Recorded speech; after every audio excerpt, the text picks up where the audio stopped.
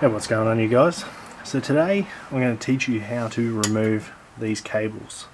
The reason you'd want to remove these cables or this servo is if you're doing, as I'm doing today, a link pipe, so they no longer use this, or you just want to save weight on your bike and you've done a full race system. But most of the time you don't need to really touch this or remove this unless you were doing one of those two things, because otherwise it's just going to be quiet. Or if you actually remove the butterfly from this and just have it straight through all the time, in which case you don't need the cables and you're trying to save weight. Now I don't know if you guys have seen in here, but there's that butterfly that opens and closes. Essentially gives you a full open exhaust, then completely closed to make it quieter for obviously emissions and stuff like that. First one you want to do is undo these two retaining nuts. They're both 10mm.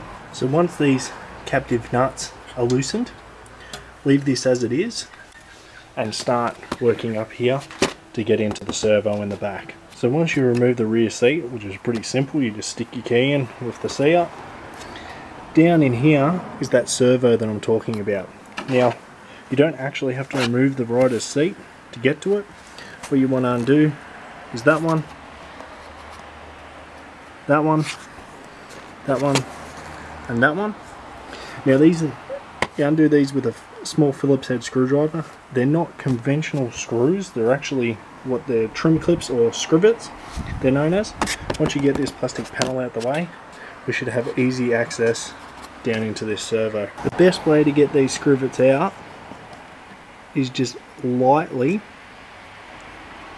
I mean really lightly, unscrew them to the point you can get your nail underneath or a flathead screwdriver underneath and pull them up and out. Or if you've got one of those trim tools which is like a Y shape, just clip it in and pull it out. And there you go. Do that 4 times. And once you got that out, you got these here, you push down on that and just feed this trim piece out like so. And that is the servo we want to pull out. This servo is pretty easy to remove, just one 5mm Allen key. Be careful not to drop anything down into the bike. I dropped one of those screw fit things down in there before, so we've got to try and find that.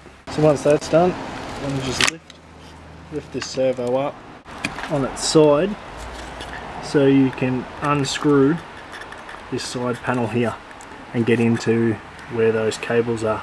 Now once you got the side off that servo and that's exposed, you want to come back down here.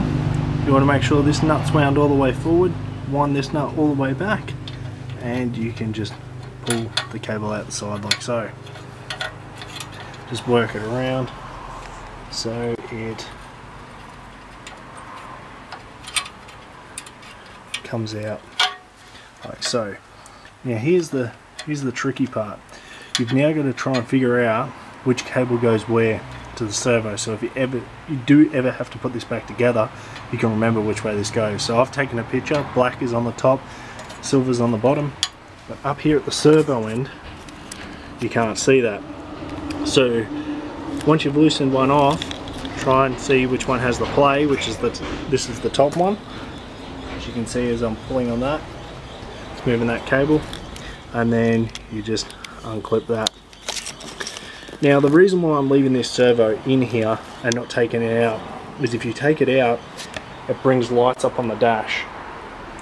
Now you can get a servo eliminator or a servo buddy, which is a little dongle that just plugs in, which I may get that down the track and then have this all assembled, so if I ever have to put it back I can, but until such time I'm going to leave this in, so this servo will still keep working as normal but be doing nothing down here. And once that's done, all you've got to do is unclip the cable. I'll lift this servo up so I can see. It's a bit difficult because the sun's here, but unclip the cable out of there, which you just pull back once it's off this little wheel here, and you run the cable out the back, which clips under there. You just feed this out and just keep working it until you can pull it out like so.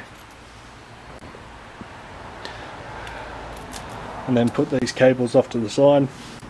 Unless you're using it as a race bike and you're never ever going to put it back to a street bike, put these cables to the side, hold on to them, because I could imagine they'll probably be pretty expensive if you go to buy them from Yamaha. Now, the same process again.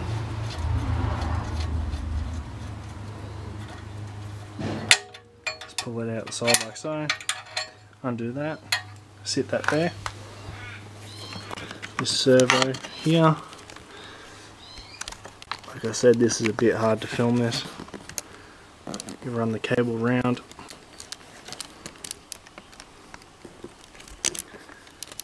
So it slides out the side here. Takes a little bit of doing.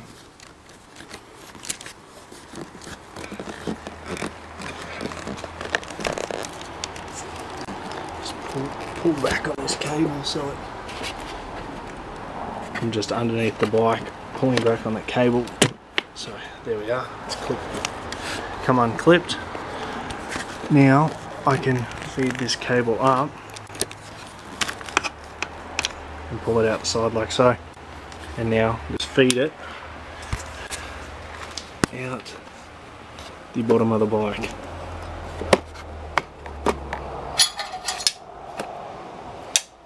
Make sure you unclip it from everything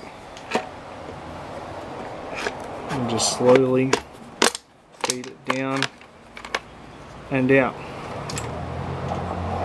and voila, you've undone that.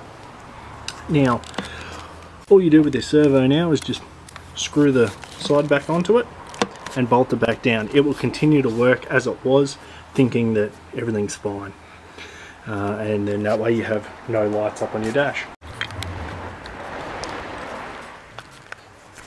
After you've got the servo sitting back where it's meant to go,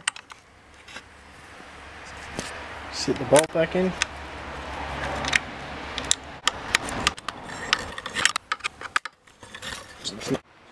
Obviously don't mind what I'm doing here. I dropped a circlip, not a circlip, a trim clip down into the bike, so that's why all this is out, so I can actually track it down. If you do want to pull all this out, you can. You don't have to though, it really makes no difference. The battery's in the way, you have to pull half the bike apart to get down to where the cables are. You just literally pull the cables out through exactly how I showed you. So, unless you drop a clip like what I did that went down into the bike. Now all you have to do is just put it back together, the exact reverse order of pulling it apart, and start up the bike and you're ready to go. The reason why I removed it was because I did a link pipe. So as you can tell, the link pipe there. But all done. I hope this video helped you out, guys. If you like it, give it a huge thumbs up, go ham on it. And until next time, guys, take care. Peace.